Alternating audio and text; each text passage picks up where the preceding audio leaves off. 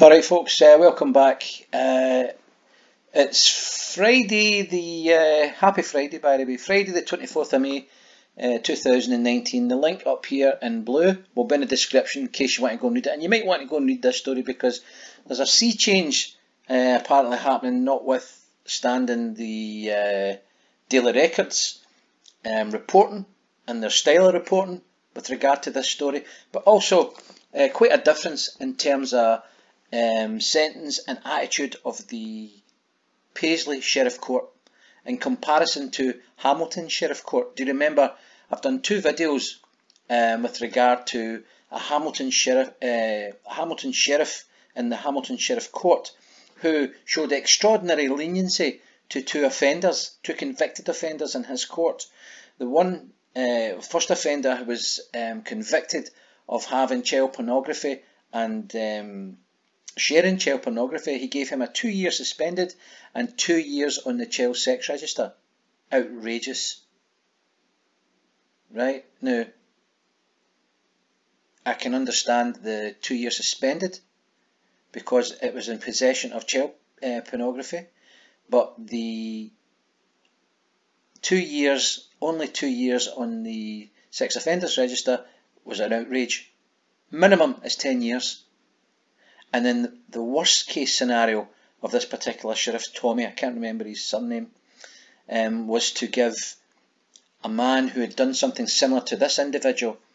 He had groomed what he thought was a child. In fact, it was a concerned parent acting as a decoy within a chat room, a child's chat room, that this degenerate had latched onto, sending sexual messages, asking for this, asking for that, all sexually orientated, basically trying to groom what he thought was a 13-year-old, and then ultimately arranged to meet for sex. Now he was given 2 years suspended and also 2 years on the child sex register. Another outrageous sentence. Alright, now this guy is reporting this, Ron Moore, seems to have a more balanced approach. And we're not getting any more nonsense about vigilantes. Because remember, Ron Moore, and maybe you do understand, that these people are protecting all children. It could be your children, Ron Moore, that this degenerate latches onto. Or it could be any reporter in there, or editor, photographer, whatever. So bear that in mind when you call people vigilante. Alright? Now that degenerate there is called Robert Gibson. He targeted an undercover paedophile hunter he thought was a 12-year-old girl, and basically he tried to groom someone he thought was a 12-year-old for sex. Gibson was actually in touch with a member of Wolfpack. Brilliant. Paisley Sheriff Court heard Gibson was unmasked after the group confronted him at his parents' home. Here now! Robert, come and speak to me now. Speak. Right? Get there. Robert, can I just... Right, it's for our own protection. Stop. Right, it's for our own Get protection. in, Robert. I did not. You're drunk. Get in. This is a police matter. Just get the police. Just get the police. Just get the police. That's fine. Over sexually explicit conversations with adult volunteer Karen Ferry, good on you Karen, who had been posing as a youngster. Procurator Fiscal Deputy Kerry Marshall said, witness Kerry Ferry is a 46-year-old female and part of a group called Wolfpack Hunters. She was posing as Ava.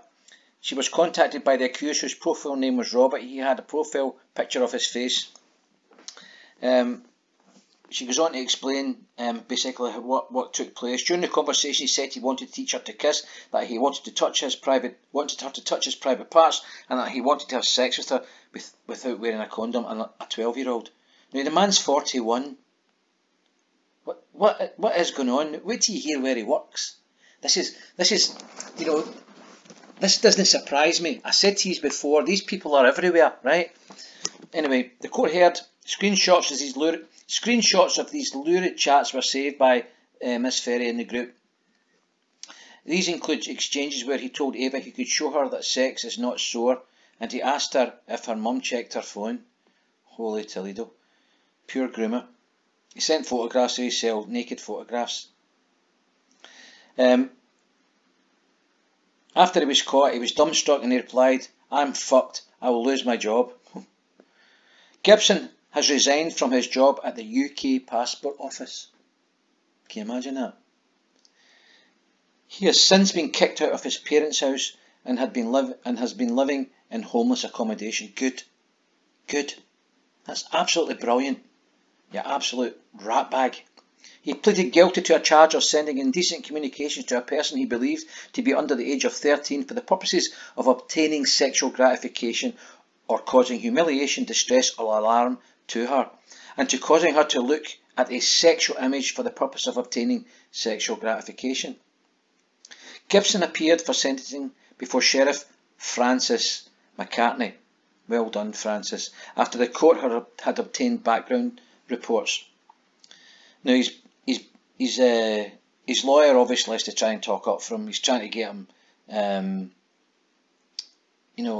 disposed of in the community, and that he would be willing to comply. Now he hasn't got a record, but that doesn't matter, right?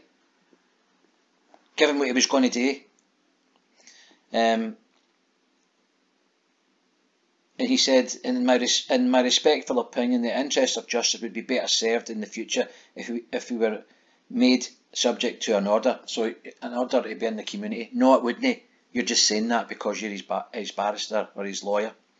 Sheriff McCartney told Gibson, "This is a very serious matter, that's right. You have never served a period of custody before, nor do you have any previous convictions.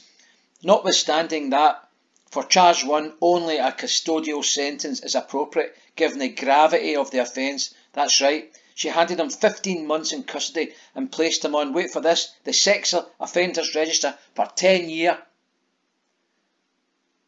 Bravo, Sheriff Francis McCartney. That's how you deal out justice to that guy there. 41 years of age, and he's talking to a wee 13-year-old girl. That's what he thought. Aye. Brilliant. Okay, so there we go. Not a great story to be talking about, but a great result that he's in the jail and hopefully getting tormented. Right? Okay, folks. If you like the content, don't forget to give us a wee like and possibly subscribe. Peace out.